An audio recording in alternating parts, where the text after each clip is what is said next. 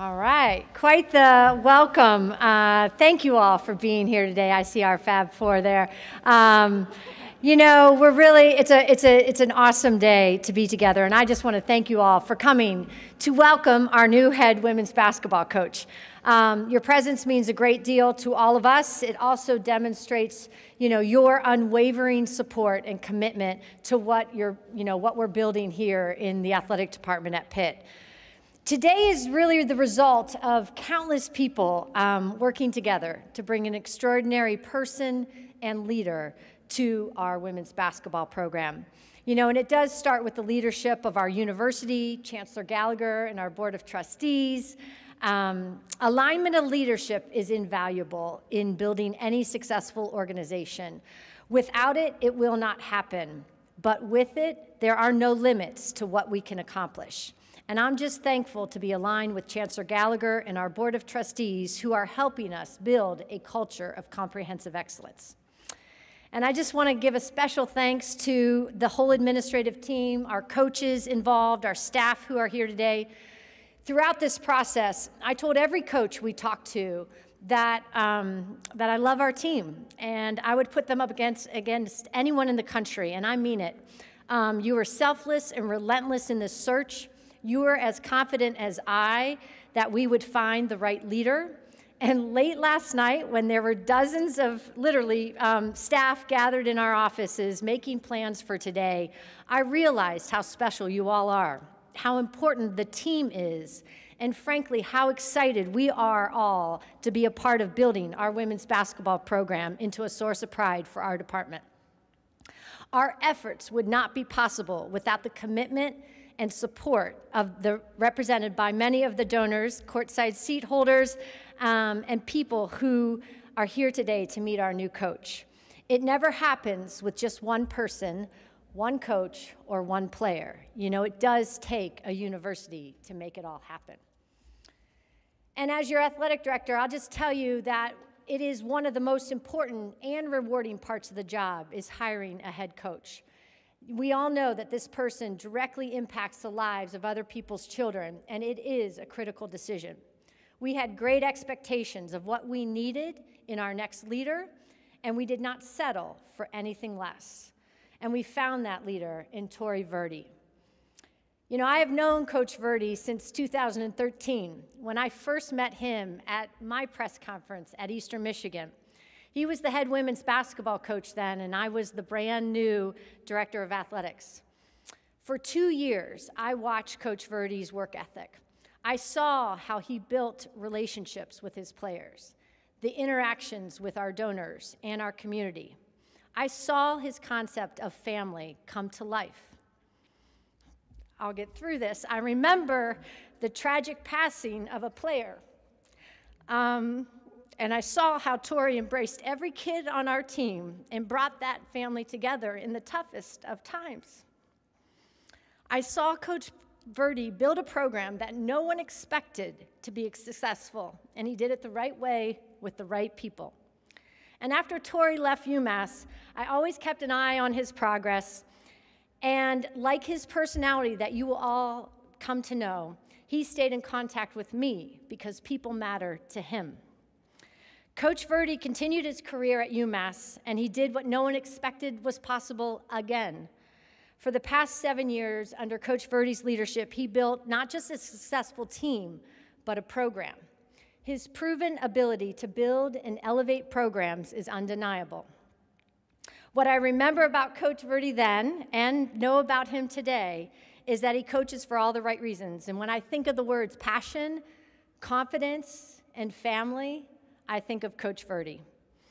And when we thought about the type of person that we needed at Pitt, Coach Verdi was the perfect fit. We wanted a coach who was grounded in who they are as a head coach. We wanted a coach with integrity and exceptional work ethic. We needed a coach who could prove they had built successful teams from the bottom up. We needed a coach whose highest priority is making sure our student athletes' experiences are extraordinary.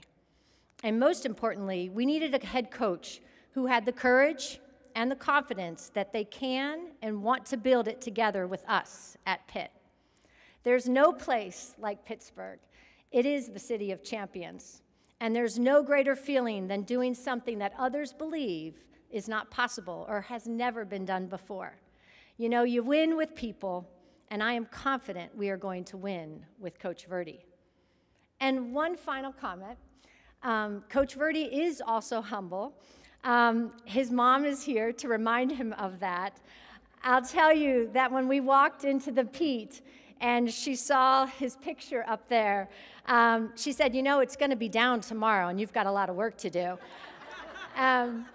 And last night when I called Tory and said, hey, we'd love to do this press conference tomorrow at noon, he said, absolutely, we've got a lot of work to do and I'm all in. Well, that's what we needed, and we are all in with you, Coach. So today we're thrilled to welcome his family, his wife Heather, his kids Avery and Braden, his mother Beverly, his sister Danielle, and his brother Todd to our team. So ladies and gentlemen, it is my privilege to introduce to you our new head women's basketball coach, Tory Verdi.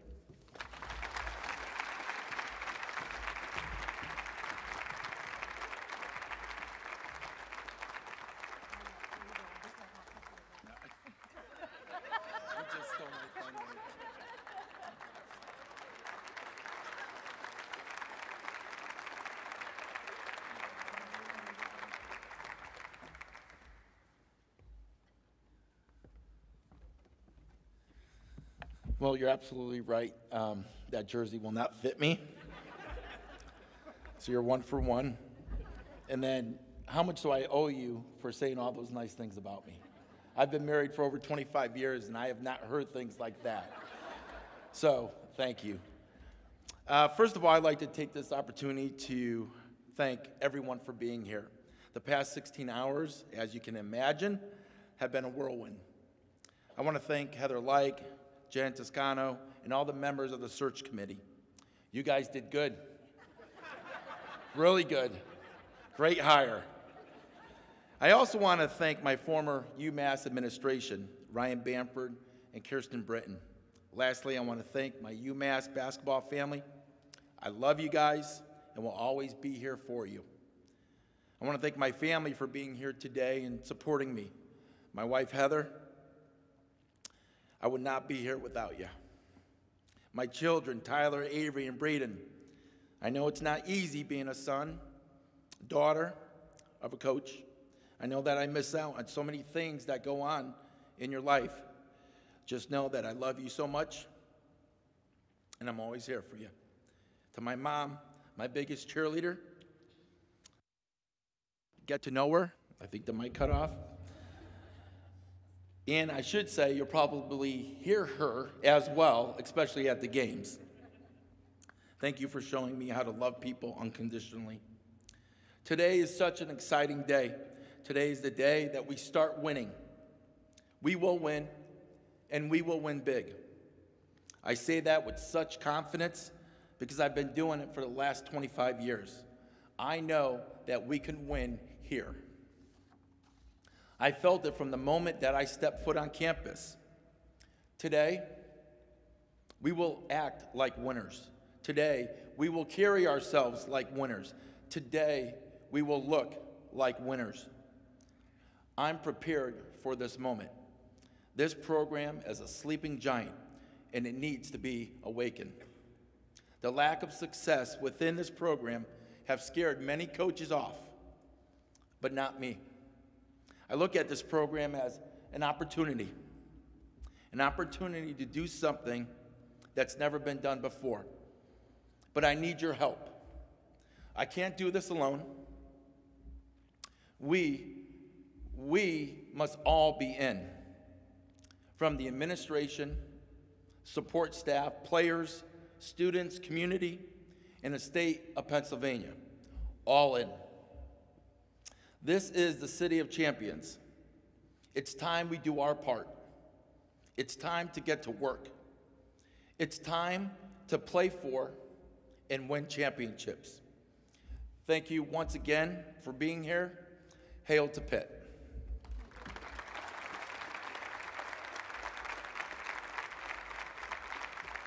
Guys, now at this time, we're going to be open for questions. Raise your hand, state your affiliation and name, and pass it along to the next person. Coach, Dominic Campbell with Pittsburgh Sports Now. I wanted to know what your negotiations were like with Heather and just how it all came together to get here to Pitt today. Well, the transition was probably the easiest that I've ever been part of. When you're working with such a professional and somebody that I've known, the transparency was flawless. And like I said, it was a whirlwind. It happened fast. But it was great. Great transition. Coach, Corey Chris at DK Pittsburgh Sports. Just curious on your thoughts and your standpoint on tackling the transfer portal and NIL in this fast landscape of college basketball that we're now in. Yeah, we're going to be really busy, and there's no question about that. You know, I'm just super excited about the 4 players that we have in our program right now. You know, they're my main priority, and I had the opportunity to meet with them a little while ago and spent some time, and I'm excited to coach them. I can't do this by myself, and I'm going to be there for them every step of the way. But we're going to tackle the portal, and you know, like I said, there's a lot of work to be done here in the next 48 hours, and you could bet as soon as I get the opportunity, okay, I'm going to be tackling that.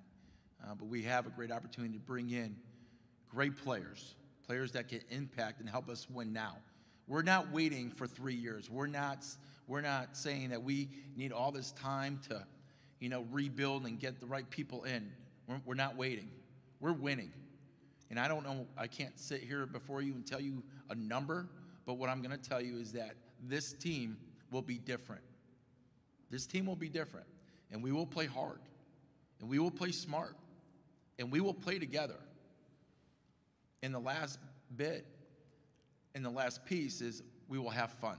And I think there's a lot of coaches around the country that really miss that element. But when our fans and when our community leave our games, they're going to say one thing: wow, they play really, really hard. Because that's a controllable. You can control how hard you play, and we're going to play it the right way. Abby Schnabel, Pittsburgh Post-Gazette. Heather, at what point did you know that Verdi was your guy? And Verdi, at what point did you know that you wanted to coach this team? I'll tell you that we scoured the country. You know, we talked to a lot of coaches, and I knew early on his impact. You know what type of person he is and his desire to be here at Pitt. But we had to do our due diligence and go through our process. I knew last night I couldn't wait to call Coach because I was really confident that he would be all in and want to be here at Pitt. And I couldn't wait for you to call me and take that call. And I totally understand, you know, the process, and I respect the process. And I knew from the moment I stepped on campus, I've never been to this campus before, you know, but I've done my homework. You know, as soon as it came open a month ago, I did my homework on the university and just the facilities and the school and the environment. And it's a special place. The diversity. I know that we're going to be able to recruit here. I know we're going to be able to get special players. But more importantly, we're going to get special people. And we're going to turn this thing around, you know, and it's going to be pretty special when we do it. But I knew a month ago, I just had to wait a little bit. Hi. Good morning, Coach. Good morning. Mike Love from the Tribune Review. I think you addressed a little bit of what my question was going to be about coming in, and how much have you had an opportunity to speak with the with the current players and talk with them about the program, and what are your plans over the next couple days and maybe week to talk more with them about the program and their thoughts on that? Well, we have 7 players. You know, we have 4 that are here today, and we have 3 that are incoming. And so I will visit with them on the phone as soon as I can here today, because that's important. as I said before, these guys in front of me, they're my priority. And then, I have a lot of work to do as far as, contacting, prospective student athletes.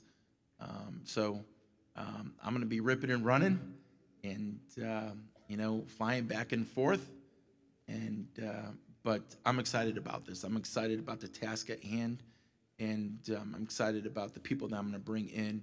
And I know that at the end of the day, you're going to be proud. And you're going to be proud of our players. You're going to be proud of how they represent themselves, both on and off the court.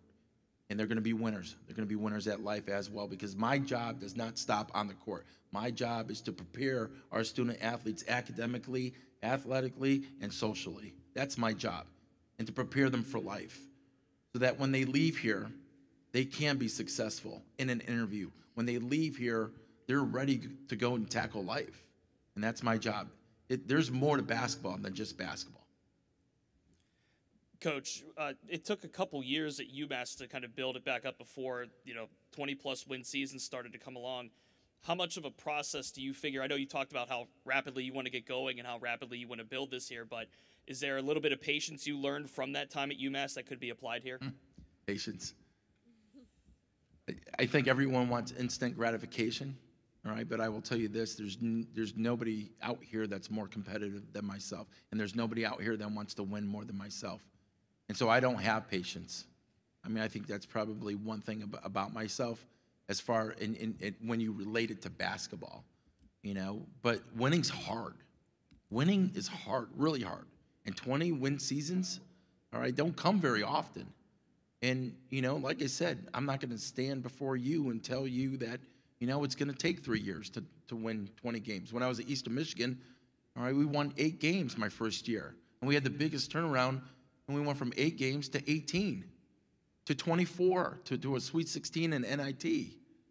So anything is possible, and it's about going out and finding the right players that fit my system to be different. And that's exactly what we're going to be. We're going to be different in the ACC. Heather, we talk a lot about the instant gratification that can be hard to find in the first season, but how are you and the rest of the administration going to measure success in this program throughout the first year, since it can be hard to kind of build up that momentum? Sure.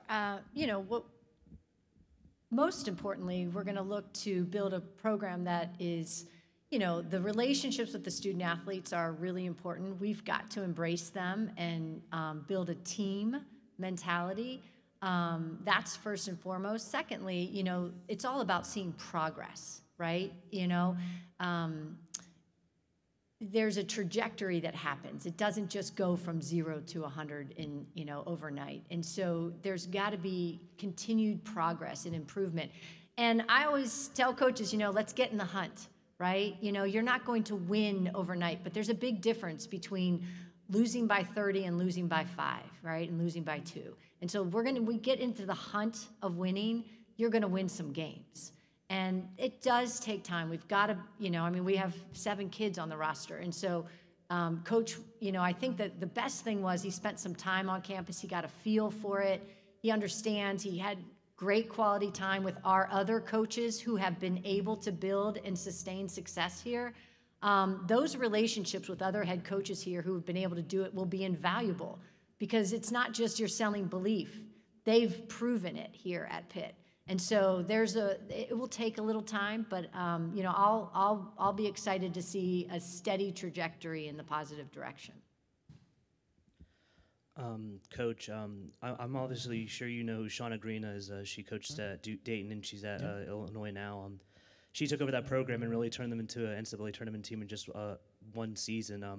How much do you see in her and how trying to emulate what she succeeded in? How can you do that at Pitt? Well, she was at Dayton, okay?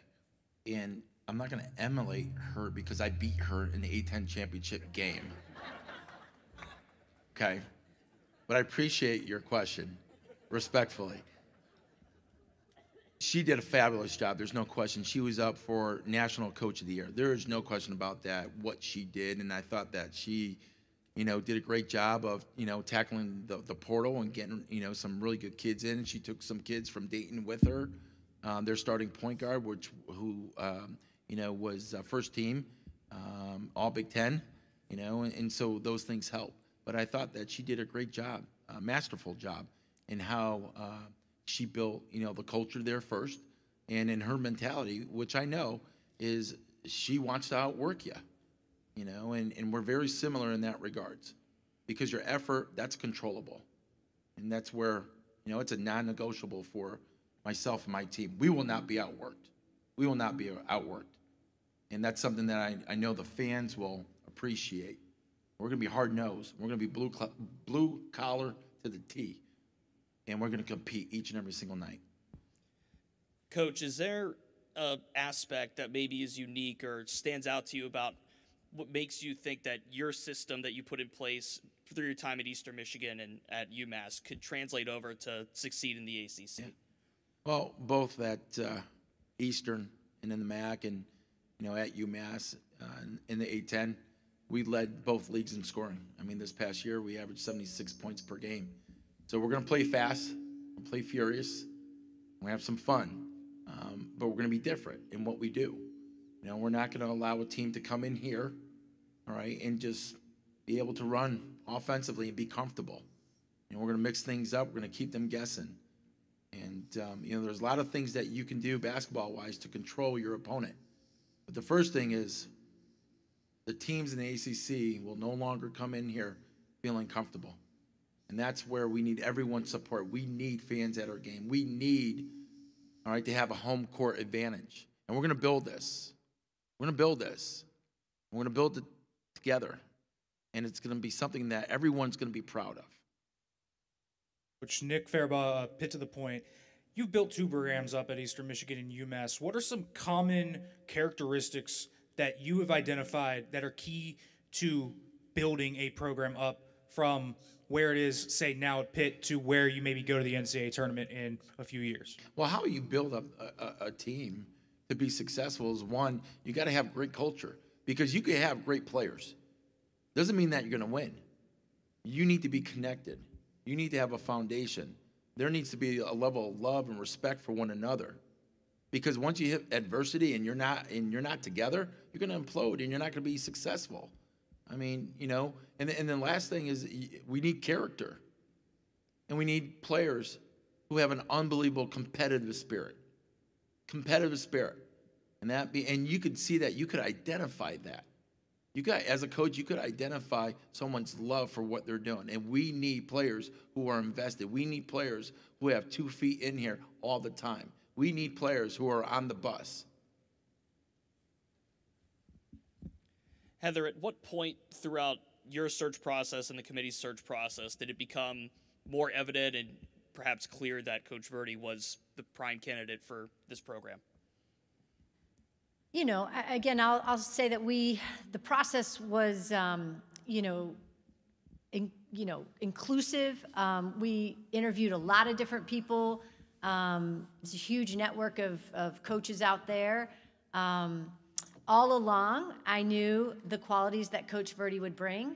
And at the end of the day, what was most important is he was confident in his abilities. He has built programs and elevated them from ground zero. And that to me was really valuable. The other most important thing is you got to have some confidence. You got to have some courage and confidence in yourself to say, you know what, I'm going to go and take on this challenge, and we're going to do it together. And he wants to be at Pitt. He understands the quality of a world-class academic institution, athletic department that has proven in multiple programs that you can bring in the right leaders and they start to build this success. And it's contagious. And I think that he saw that, and we saw that. I certainly know that in his ability to build a program. So, to me at that point, when you look at all those factors, and you can teach a lot of things, but you can't teach confidence, you can't teach belief, and you can't debate the success, and how hard it is to do it at the places he's done it. So that's really what was most important to us. And I know the family relationships and the quality of relationships he has with people and kids. I've seen and witnessed that. That was, again, those are things that you can't teach and you can hope for, but those are real relationships. Coach, you have experience coaching across the country, but particularly in New England. How important is that, those ties in New England, going to be for this Pitt program going forward?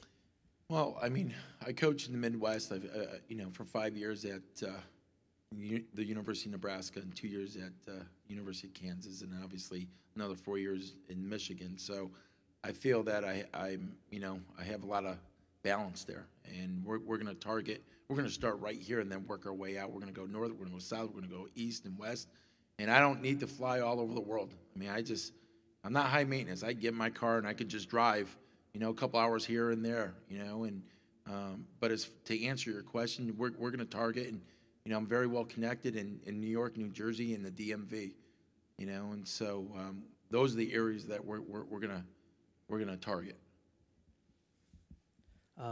Coach, you've also been pretty vocal about being better than other teams. I know you don't know Dan Burt from Duquesne, big rivalry game for Pitt. How do you hope to keep that rivalry going and that ferocity between the two teams? Well, I mean, 3 months ago when we played them, we beat them by 30. So I'm gonna have to have a conversation with Dan and ask him if he wants to continue to play. No, Dan and I are actually we're good friends, and I appreciate he's been in the league the whole time that I was there, obviously, and before, but I just think that the fact that they're right across the road here, and it's just a great game for both schools, and a great opportunity. So we have some work to do, and before I start talking and challenging Dan again, we got to make sure that our roster's complete. Hi, Coach. My name is Donnie Blackwell. I'm for Pitt to the Point. You kind of about the culture that you want to create here, and I'm pretty sure you've heard about the Oakland Zoo. So how are you preparing to coach in the Oakland Zoo and bring fans to the women basketball games? Yeah, I'm going to do everything possible, and I'm going to get with marketing and try to get on campus. I want to meet the students here on campus. I want to give them reason to come watch our players because they deserve that. I mean, we're going to put a product out on the floor that people are going to be super excited to watch. And so that's my message. That's my story. I'm going to rip it. I'm going to run all over campus. I'm going to tell my story to whoever will listen that they need to come and watch our team because they work hard. They're going to work hard each and every single day, and they deserve that. So however I could do it, if you give me a speaker, you give me a microphone, a megaphone, I will go out marching, and I'm going to tell our story, and I'm going to do everything possible that I can to get people to come out and watch our players.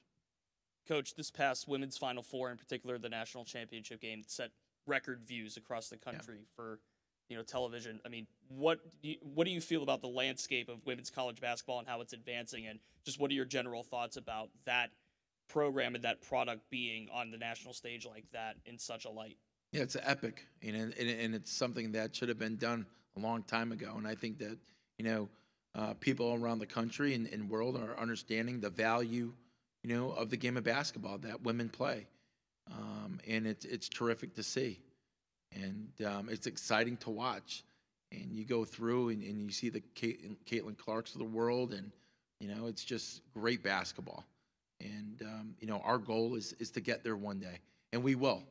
And but I just think that as for us specifically, the further we go, obviously the more attention we're going to get, and we will be nationally recognized. We got some work to do. Coach, Heather spoke about how winning is contagious and how this athletic department's really been improving, especially women's soccer, men's soccer, volleyball, etc. Yep. How do you see that contagious winning effect possibly transferring over to the women's basketball program? Well, first you got, I had a great opportunity to visit with several of them at lunch on my visit, and I would be a dummy if I didn't go rub elbows and talk to the coaches here on campus that have successful programs. I want to know what they're doing. I want to know what they're selling. I want to know their philosophies, and eventually I'll come up with, my own thing, but, I'd be crazy not to ask them. And, if they're doing it, I want to know. And I'm going to be relentless.